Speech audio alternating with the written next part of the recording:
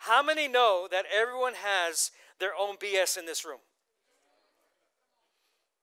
Some of you got all offended. I'm like, you know you say worse stuff than that. How many know that we all carry our own BS everywhere we go? You carry it at home. You carry it at work. You carry it at the mall. You carry it wherever you go. Every single one of us have our own BS. Look at your neighbor and say, what's your BS?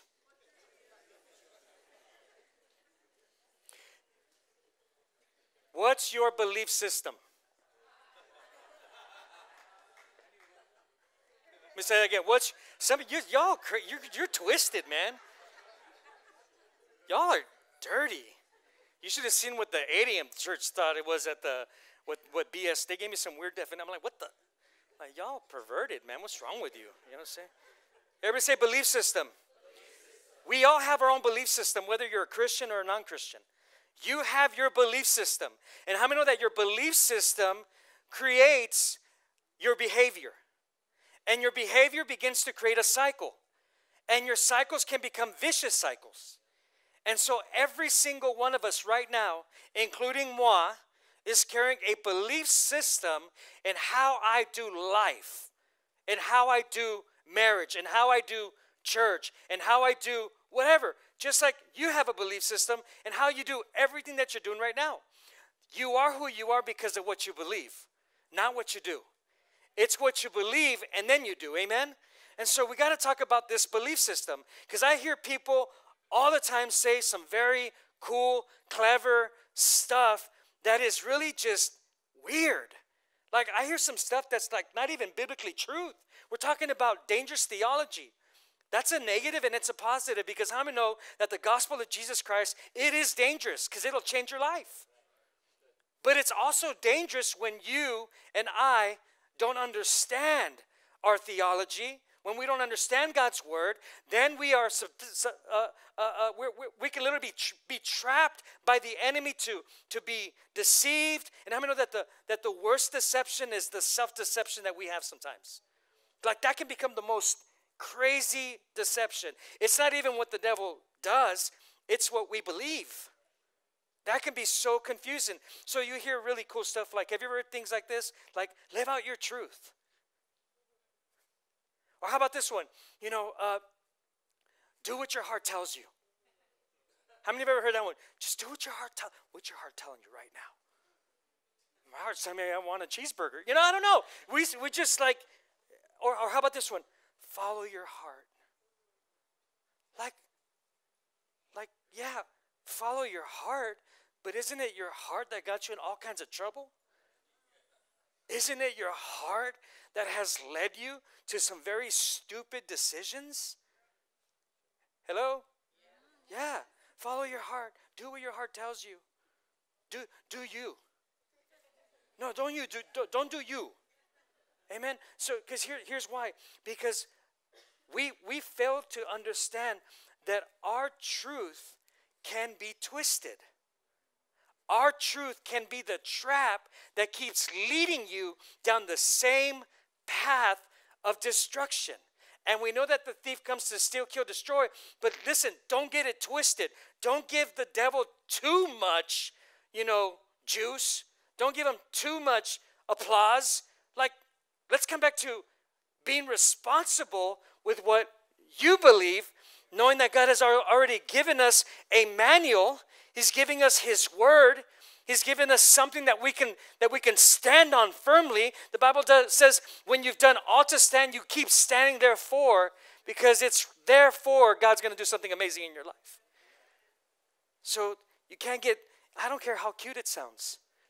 Listen, just because you're hearing me preach on this pulpit, or the people that you listen to online, or the podcast, don't be fooled. I'm hearing more and more crazy stuff from the pulpit than I've ever heard before. Like just weird stuff. It's not even biblical. I mean, it rhymes. It sounds good. Like even when I hear some of the stuff I hear from preachers, because I listen to see what's being preached out there. I kind of pay attention to what's the pulse. But man, it's almost like, it's disgusting the stuff I'm hearing today. It really is. It's drawn away from this. It's drawn away from God. And that's not what God wants from us. He wants us to know the truth. Jesus said, and you shall know the truth, and the truth shall make you free. So if you're not free, it's because you're lacking truth. Every one of us right now, you have some BS. All of us do. But what is that BS you're dealing with? Are you hearing me? And there's such a major epidemic right now in the body of Christ. There is spiritual illiteracy all over the body of Christ. Most Christians can't explain to you the gospel. Most Christians can't explain to you their faith. I mean, they have ears. We all have ears to hear. But how many know that in Revelations, when you look at the scripture, the Bible says that my church has ears to hear, but they're not really hearing. And so just because you have ears, just because everybody's sitting in this room, let me tell you something. There's only a certain percentage that is getting these messages and that is actually having fruit from the messages. Only a few percentage. It's statistic and it sucks, but there is such an illiteracy. You cannot just trust what people say or what you hear. You have to take what God brings to you through the preachers, right? Through the teachers, through the pastors, but then you have to do your due diligence and put in the hard work and find out, does this really line up with God's word? Or is it just tickling my ears? I mean, you can have sermons that are tickle me Elmo. You have to check in for yourself. You have to examine yourself whether or not this is true. And we got to know the word. Listen, theology is simply this. Theology, the word theology alone, it just means the study of God's word. But I'm not preaching to you about the study of God's word. I'm preaching to you about Christian theology. Okay, because Christian theology is knowing God through Jesus Christ. It's about knowing him personally. It's about knowing him intimately, right? It's about knowing Jesus for real.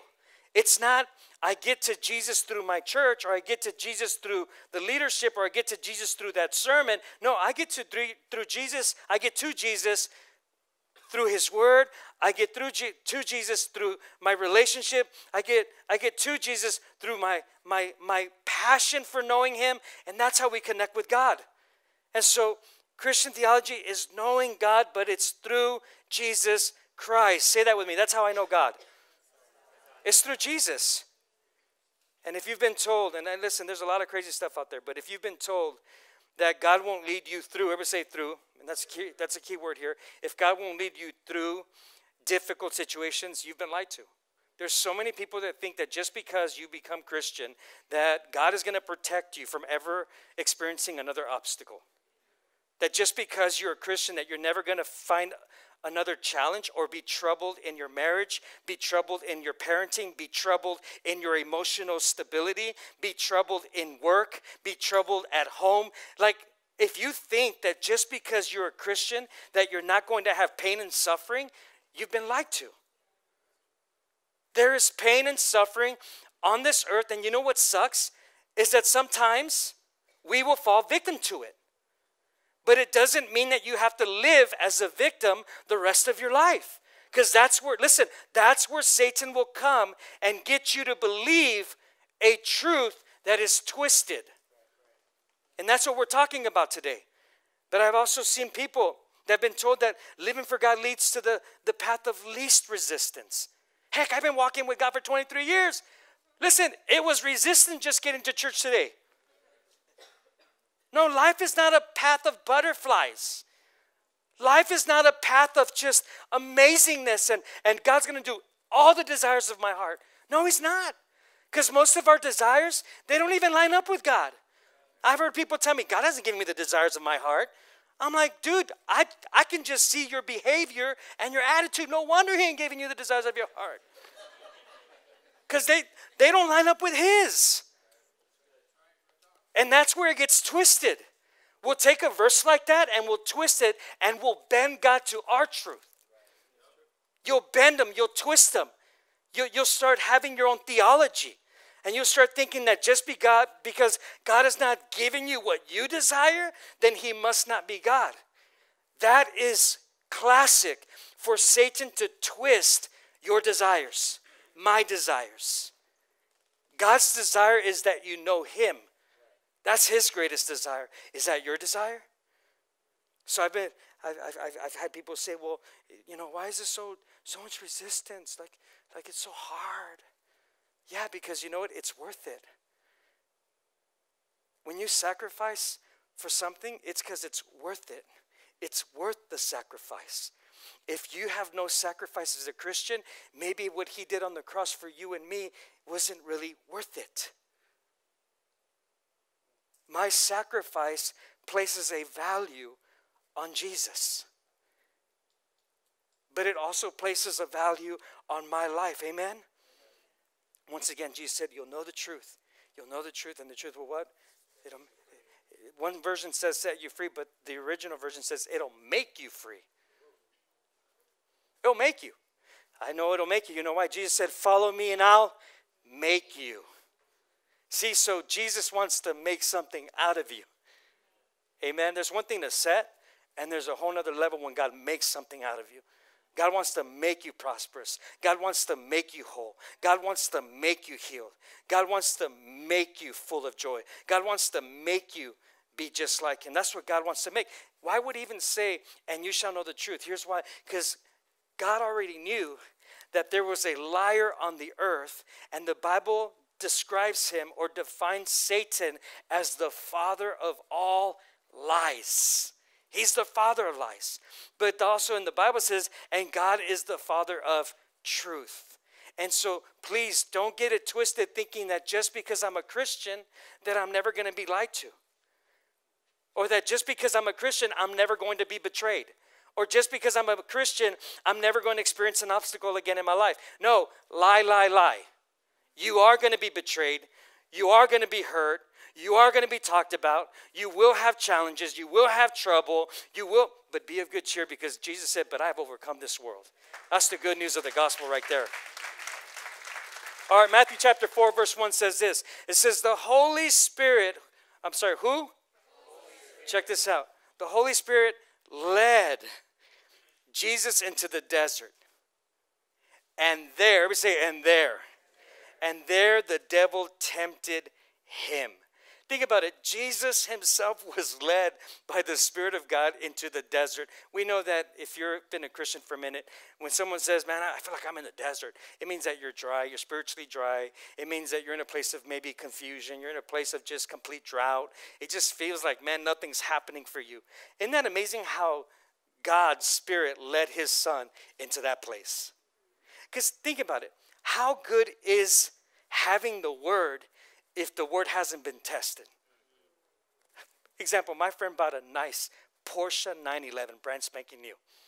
And he's like, my car, 0 to 60, 2.2 seconds. I'm like, what?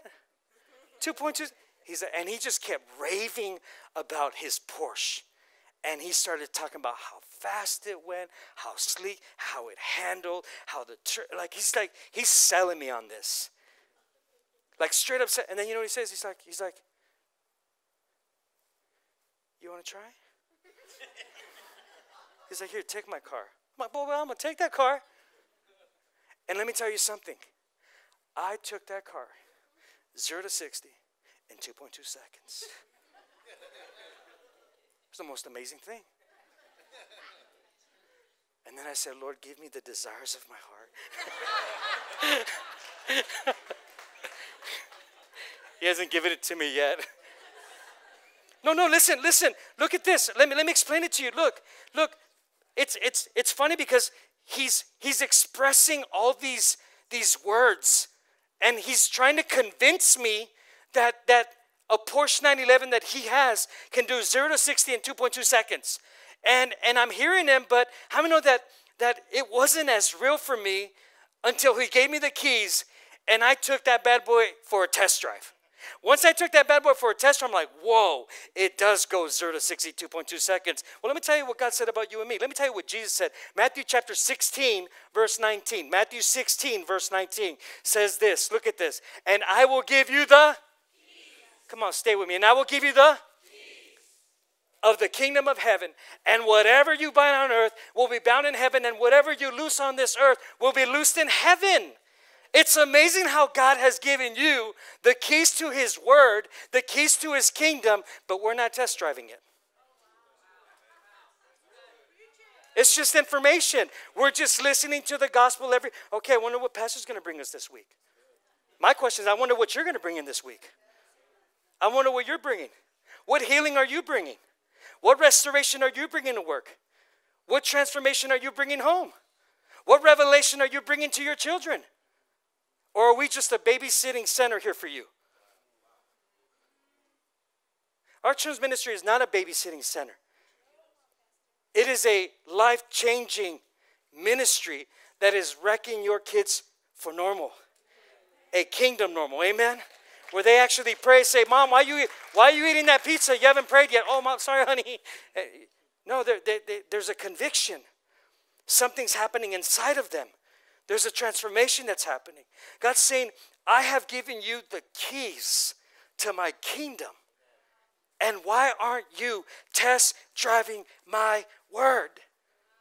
Okay, go back to Mark chapter 4. Remember the story of Jesus when he was led by the Holy Spirit? Do you guys remember that? Okay, why was he led there? Here's why. Because Jesus didn't need to prove himself. Jesus knew he was the word. Think about this. He was led to this place to be tempted. Okay, well, he was tested, but Satan was tempting while he was being tested. Kind of like your taxes right now. You can be tempted. You're sitting there doing your taxes, and the tax guy says, hey, man, let's just claim a few more kids. And you get like this much more money. Okay, and you put down 12. But you have no kids. Like, it's just 1 year. The IRS will miss it. Right? You're being tempted because Satan comes to tempt the testing. You're either going to pass the test or you'll be tempted to cheat. Are you hearing me? So Jesus puts himself in our predicament. And he is being tempted by God to be an example and a model of how to confront the opposition and the forces of darkness that are going to come to steal his truth from you. Listen, there's only 3 areas Satan's going to come for us. The lust of the flesh, the lust of the eyes, and the pride of life. Those are the 3 areas that Satan comes for. How do I know that? You read the story in Mark chapter 4 where Jesus is in the desert. Right? He's hungry, he's fasting, and he's praying. He's seeking the face of God. And what does Satan do? He shows up right when Jesus was starving. Let me tell you something. Jesus may have been starving in the flesh, meaning physical food, but he was not starving in the spirit. The church is starving spiritually, but is obese physically. Are you hearing me?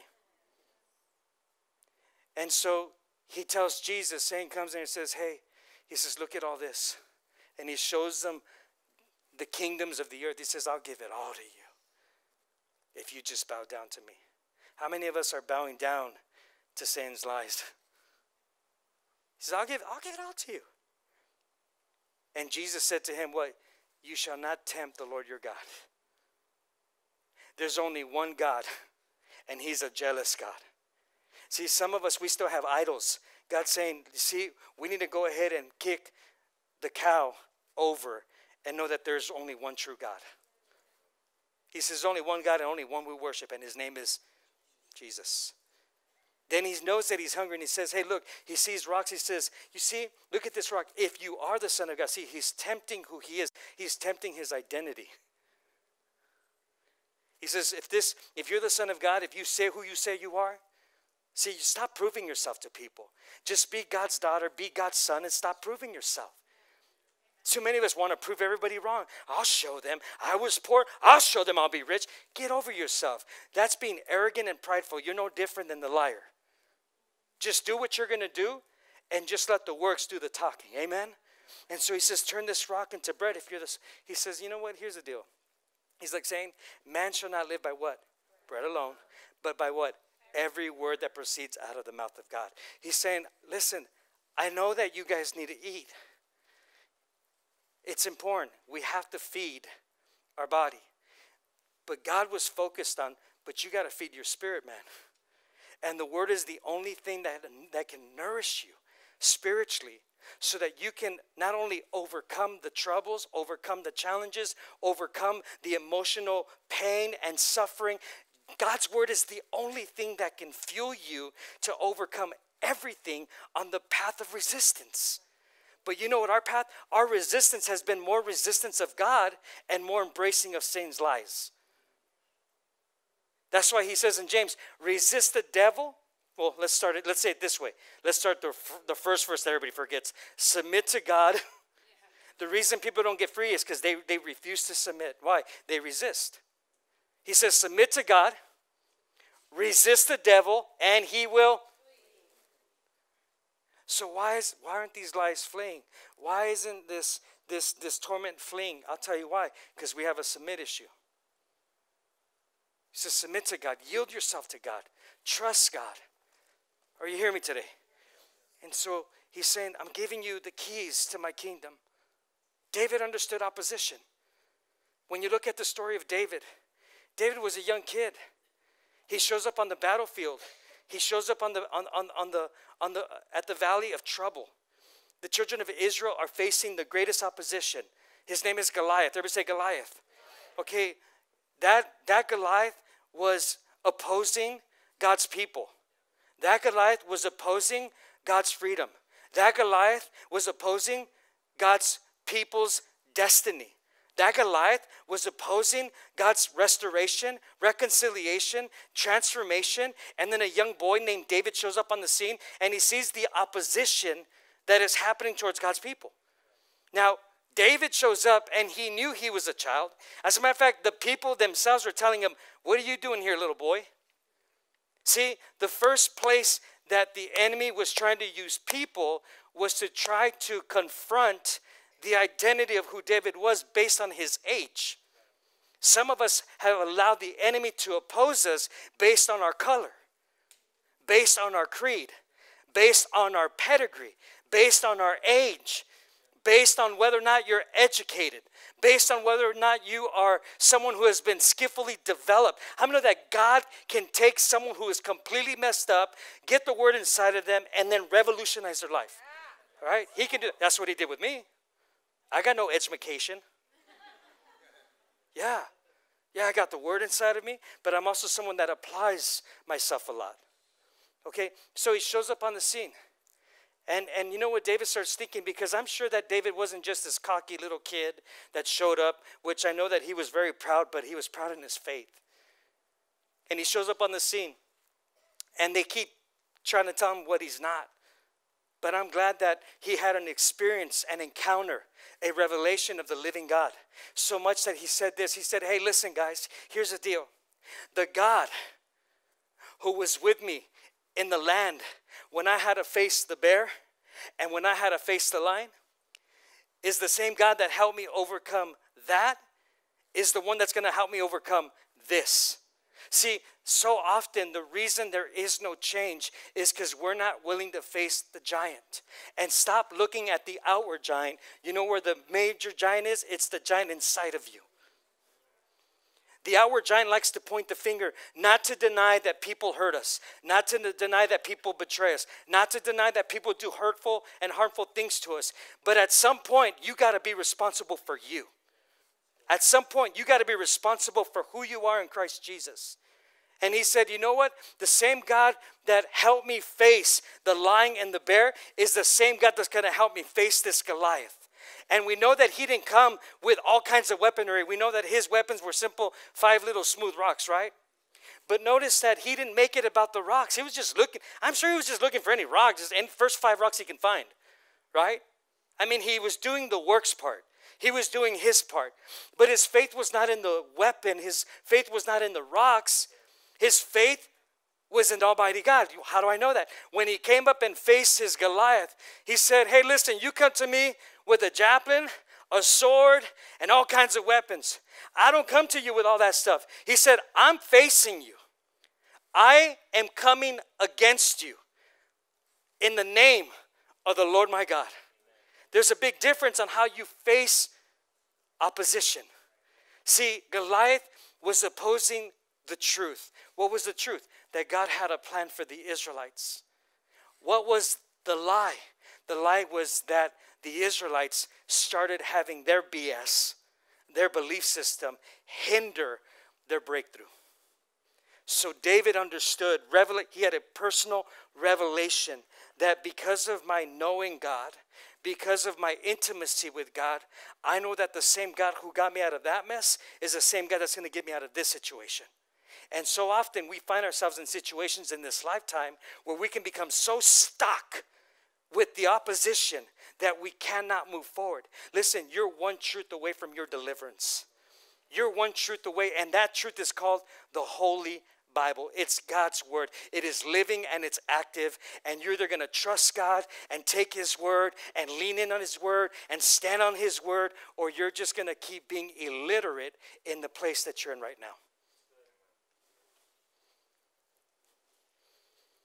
I give you the keys. Listen, it's not the truth that you can quote. I know so many of us can quote scripture here. I know that's not good enough. You can quote all the scripture you want. You think the devil cares about how much scripture you can quote? He don't give a rip. You know what he gets scared about? When you believe what you quote. When you believe what you quote, man, it's dangerous for him. Because now he knows that nothing is going to move you. Nothing is going to shake you. You are standing on that word of God. You are living out that word of God. It's not just what you can quote. It's not even the truth that you know mentally. Because there are a lot of people that are very intelligent, very smart. But how many know that intelligence and smartness, it can't trump faith? It can't. I know some very intellectual people that know a lot of theology. But here's the truth. I look at their theology. They can probably break down the word of God. But my problem that I'm seeing with so many people that can do that, but they don't know how to see the fruit from it. And God wants us to bear fruit from his word. God wants us to do something amazing with this. But it's the truth that you're living out right now is what guides the rest of your life. I hope I'm talking to someone today. 8 a.m. was lit. You guys are a little quiet. It's deep. Let me get you some floaties real quick. Give me a sec. I don't want you to drown. It's so deep.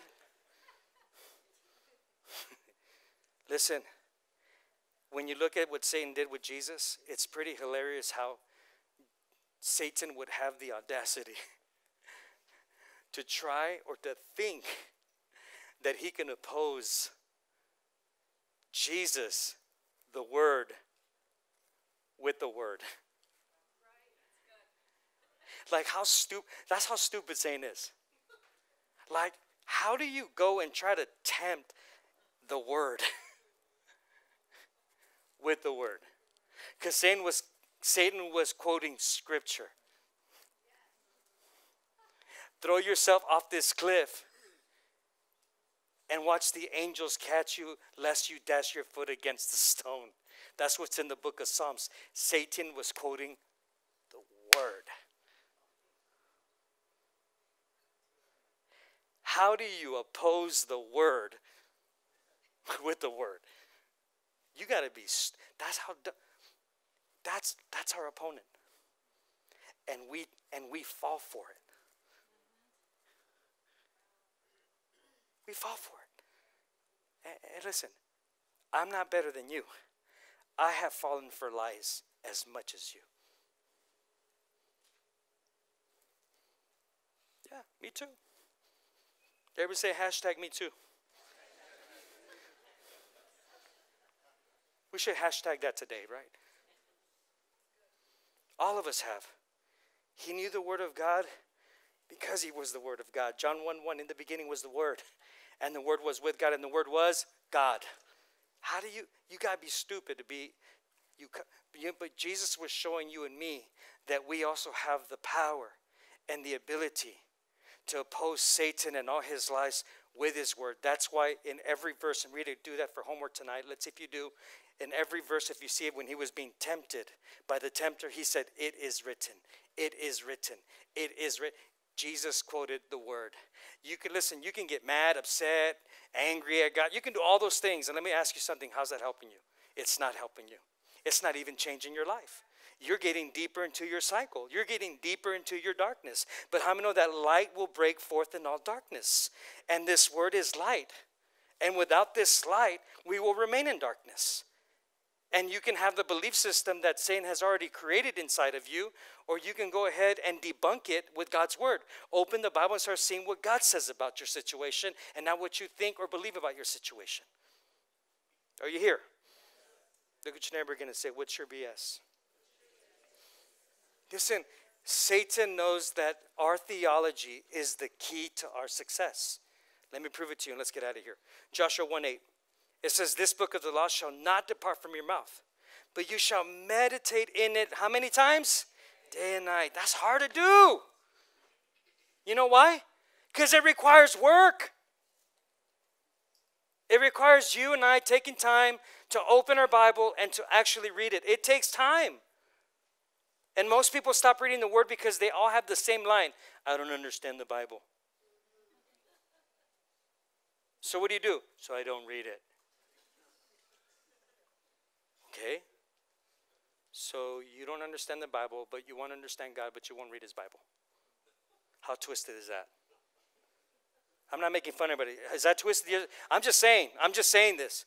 Because I remember when I first started going to church, I would hear my pastor speak or any preacher, and I'm like, what the heck are they saying? You know, like it was so deep. It was. Some of it was like, what the? So God's whacking who now? What? Who's he killing now? Who's he taking out? Like you'd be like, man, I'm serving like a gangster. You know what I'm saying? Like he's just killing everybody, man. And then he drowns you, and then he throws you inside of a fish, and like what the?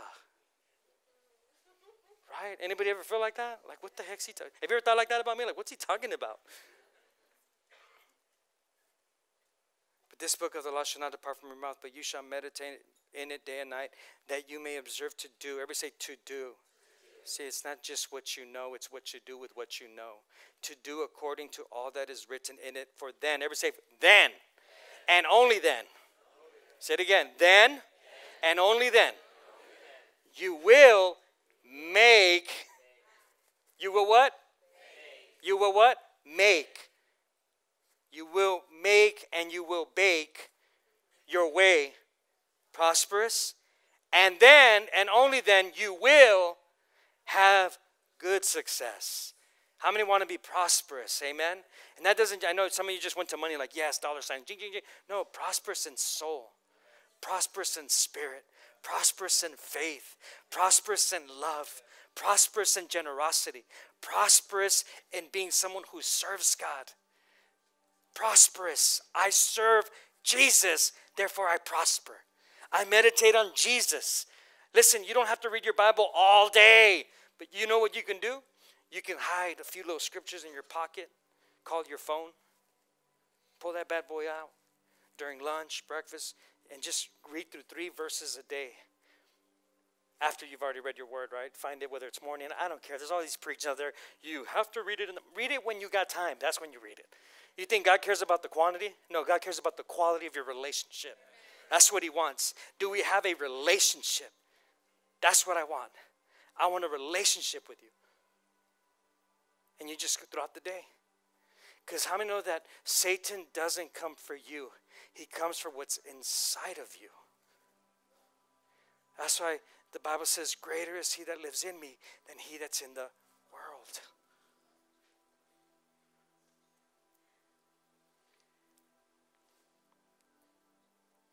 Y'all tired yet? No. Y'all want to go home now?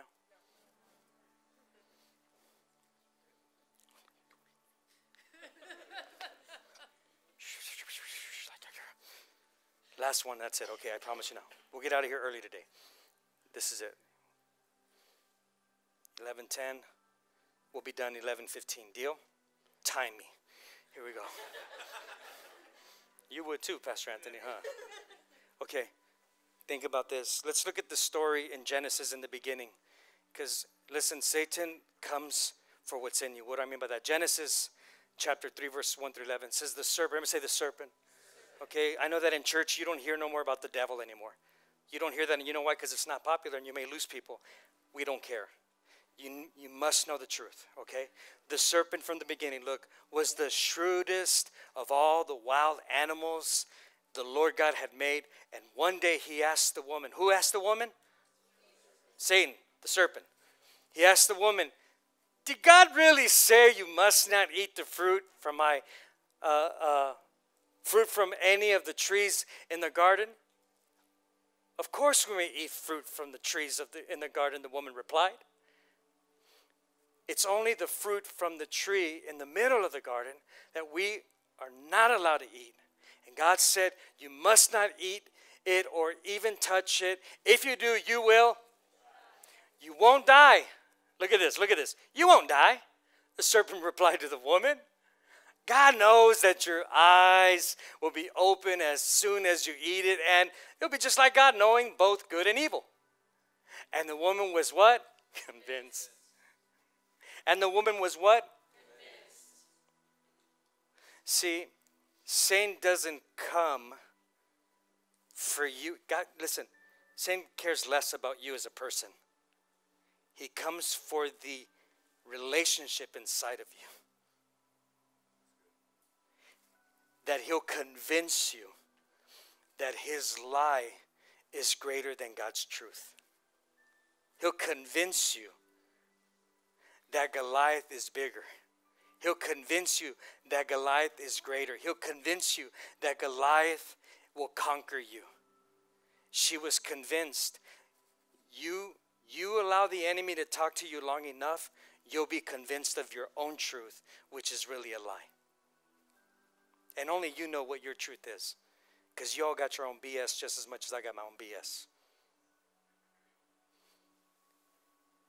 So she took some of the fruit and she ate it, and then she gave some to her husband who was with her, and he ate it too.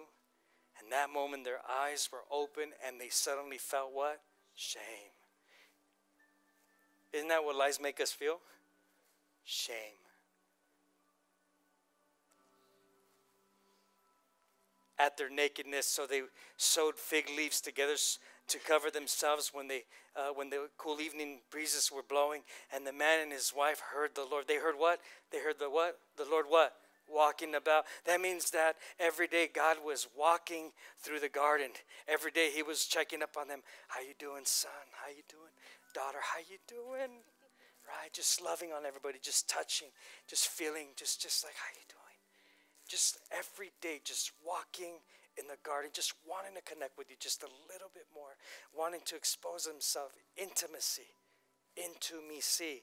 He wanted you to see God, his love, his forgiveness, his grace, his mercy, his plan, his future, the hope of glory. That's what God's doing with you, sir. And he was walking about in the garden. So they what? They did what? They hid themselves.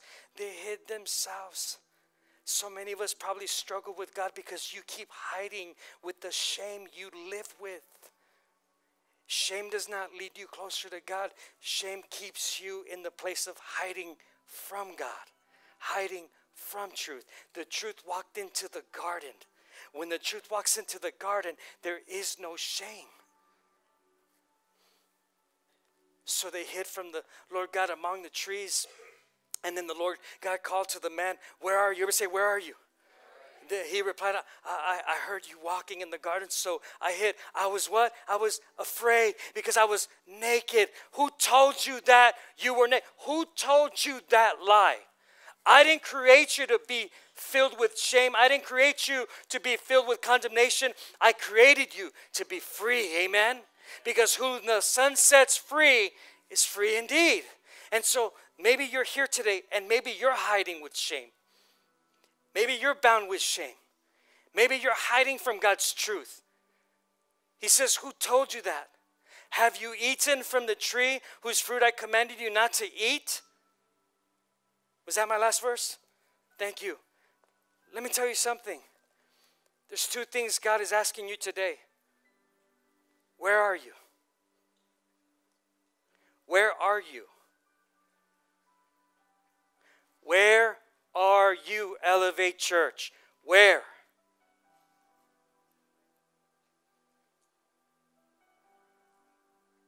The second thing, once you define where you're at, he said, now who told you that? Who told you you were no good? Who told you that life was over? Who told you that depression is the rest and it's the rest of the days? Who told you that? Who told you you'll never be happy? Who told you you won't find my joy? Who told you you'll be broke for the rest of life? Who told you that? Where are you? Bow your head, close your eyes. Where are you? Where are you at right now?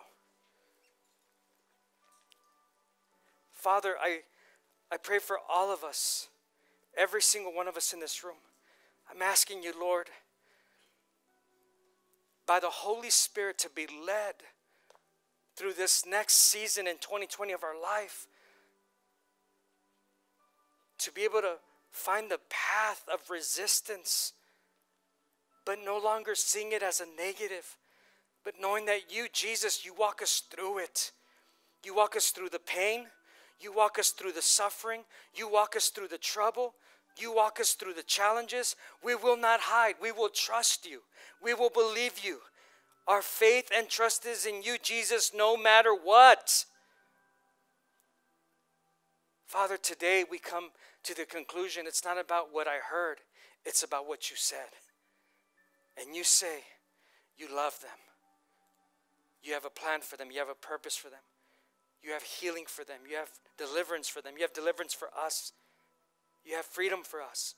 Come on, just lift your hands to heaven and just say, Lord, I receive that freedom. Come on, just repent. Lord, forgive me for the lies I've been chewing on. Forgive me, Lord, for the lies I've made my belief. No, I choose your truth, your word. It's not my theology. It's what you said in your word. It's what I'll believe. It's what I'll stand on. It's what I'll live by. It's what I'll trust. It's your word. Your word brings life. It's not what man said. I'm not going to keep blaming others. I'm going to stop pointing the finger. And I'm going to be responsible with my life because my life is yours. In Jesus' name.